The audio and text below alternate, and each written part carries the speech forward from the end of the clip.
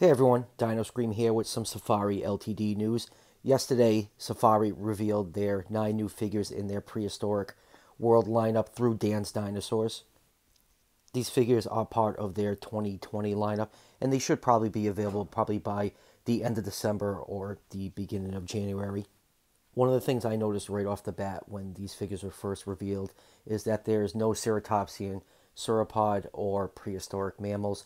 I'm a little disappointed by that. I know a lot of people were disappointed that there's no new prehistoric mammals. I don't know if this is the complete lineup or if Safari has a couple more surprises for us. It's just me speculating right now. Hopefully, I do hope there are a few more figures announced on top of these initial reveals. Some of you might remember that I did a Safari Ltd 2020 prediction slash wish list video a little while ago, and it looks like that I have guessed 3 of the new dinosaurs correctly. So let's move on and take a closer look at some of these reveals. Alright, the first reveal is Deinonychus, and I actually predicted this one. It was my number 1 prediction in my wish list video, and I'm so happy that we're finally getting a feathered, accurate looking Deinonychus figure. Deinonychus is one of my favorite dinosaurs. I always feel like this animal has always been overshadowed by Velociraptor ever since Jurassic Park came out. Some people are a little disappointed that this figure seems to be a tripod. A lot of people praise the feathered Velociraptor that came out from Safari a couple years ago, but that figure also was a tripod. It rested on one of its front hands to balance. So this bent down tail in its tripod position really doesn't bother me too much. I do really like the color scheme on it. I like how Safari went for a very natural looking feather look on this Deinonychus. Definitely looking forward to this one. That is going to be my first one I get from Safari when these finally go on sale. And next up is the famous marine reptile Ichthyosaurus. This is a really nice looking figure, especially if you're into collecting marine reptiles. Ichthyosaurus is definitely probably one of the most famous marine reptiles out there. It has a nice black and white color scheme. Even though black and white is pretty common on marine reptile figures, it does look really nice. And next up is the Concavenator. This figure is an update from the Carnegie collection Concavenator. This is one of the figures I'm kind of torn on. I just don't know if I really want this figure. I feel like the Carnegie collection Concavenator was a really great figure. It really didn't need an update right now, but the Carnegie one is a tripod, and this one does stand on 2 legs, but there's just something about this figure that just doesn't scream that I need to rush out and get it right away when it comes out. And another thing I noticed about this year's lineup is that it seems like most of the dinosaurs have their mouth closed. I know a lot of us are used to getting our carnivorous dinosaurs with their mouths open, with their teeth showing, like they're always yelling and screaming, but for some reason I'm just really not digging the closed mouth on most of these dinosaurs in this lineup. It's just that black line just kind of bugs me a little bit. It just looks like someone just drew on it with a black marker. But who knows, maybe when better pics come out or when I actually get to see some actually in-hand images of this Concavenator, I might change my mind. It's happened before with Safari figures. Sometimes their promotional images just don't look as good as the actual in-hand models, but only time will tell. And next up we have Dilophosaurus, which is another dinosaur that I predicted in my wish list video. I am happy that we're getting a new Dilophosaurus, but I am still a little torn about this figure. I'm not a huge fan of that kind of bland color scheme it has. I do like the bright orange for the head crest. It's one of those figures I kind of wish the mouth was open. Just kind of looks weird to me that Dilophosaurus has its mouth closed. We're just, probably just used to the Jurassic Park version with its mouth open, spraying venom out, but that's just how I feel about this figure. Maybe it's just the angle this picture is taken at is probably one of the reasons I'm just really not totally sold on this figure yet. But like I said, once more images come out, I'll probably change my mind on some of these. And next up we have Pachycephalosaurus, and this is one I'm really looking forward to. This Pachycephalosaurus looks fantastic. A lot of nice scale detail on this figure. And one of the coolest things I notice about this figure is, if you look at the top of the dome, it actually has a cranial lesion, which is evidence that these animals did in fact use their domes in combat against each other.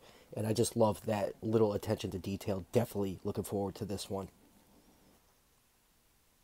And next up we have Shringsaurus, which is a mid-Triassic reptile. When I first saw the picture of this figure, it just reminded me of like one of those 1960 movie monsters. It kind of looks like if, Carnotaurus was discovered like in the 50s or 60s. This is what it would look like in a movie back then. I'm probably not going to pick this figure up. I'm mainly into collecting dinosaurs and the odd pterosaur figures. But if you're into extinct reptiles, this is probably definitely an obscure species that you probably definitely want to add to your collection. And next up we have Sarcosuchus, which is a large extinct crocodilian. This figure has gained some criticism that its color scheme is very, very similar to the previously released Safari Ltd. Caprosuchus. I can definitely see the similarity between those two color schemes. From the looks of this picture, it looks like this Sarcosuchus is definitely going to be a good size figure, so maybe that size difference will help differentiate it from the Safari Caprosuchus. This is another one I'm going to need to see a few more pictures of before I make my final decision if I want to pick up this figure. But if you're into, large crocodilians, this is probably definitely a figure worth picking up. And next up is a dinosaur that I think no one guessed Safari was going to make. It's the Qianzhousaurus. I'm pretty sure I said that right. Qianzhousaurus is a type of long-snouted tyrannosaur from China, and this isn't the first figure of this dinosaur. P&SO actually did one in their mini line, I think, last year, so this is the second representation of this dinosaur.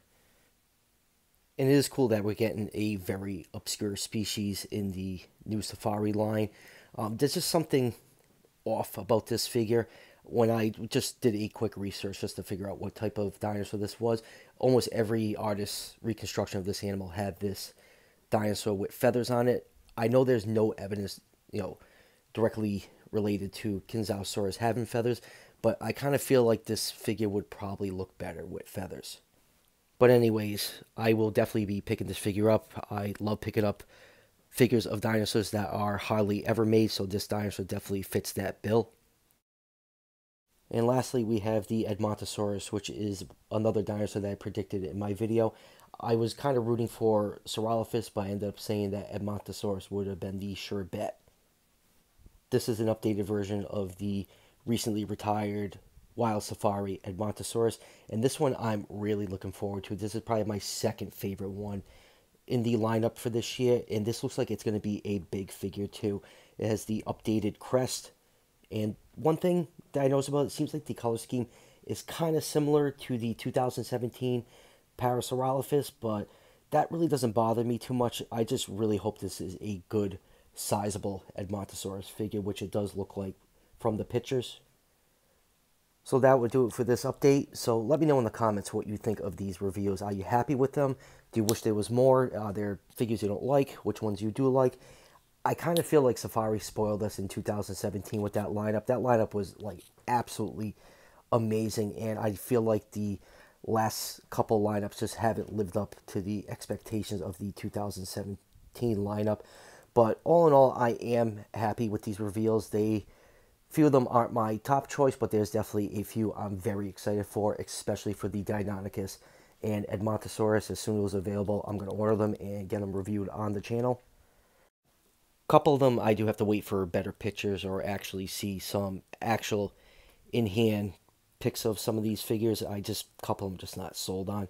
But anyways, that will do it for this update. As always, don't forget to hit like and subscribe. Each subscription helps out the channel tremendously, and it's greatly appreciated. And I'll see you guys for the next one.